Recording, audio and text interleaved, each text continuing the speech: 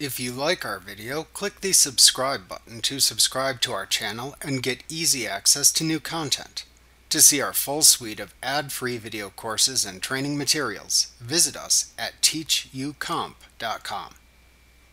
To rename or delete named data macros in Access, open the table in Datasheet View that contains the named data macro to rename or delete. Then click the Named Macro button in the Named Macros button group on the Table tab of the Table Tools contextual tab in the ribbon.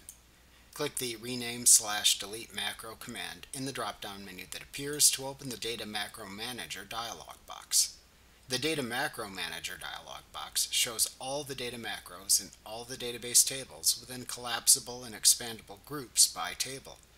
You can click the small plus or minus to the left of any table name to collapse or expand the names of the data macros in the table. To rename a named data macro in Access, click the Rename hyperlink at the right end of a data macro in this dialog box. Then change the name shown in the text box to the left.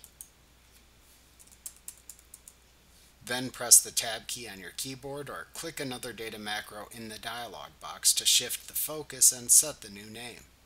To delete a data macro in Access, click the Delete hyperlink at the right end of a data macro within this dialog box. Then click the Yes button in the message box that appears. Then save the change to the table that contained the data macro by clicking the Save button in the Quick Access toolbar.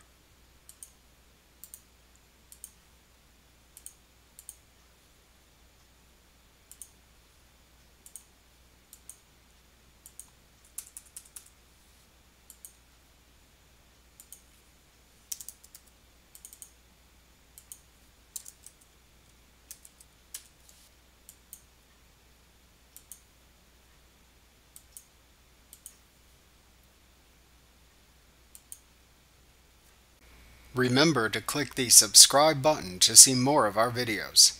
Get ad-free courses at teachucomp.com.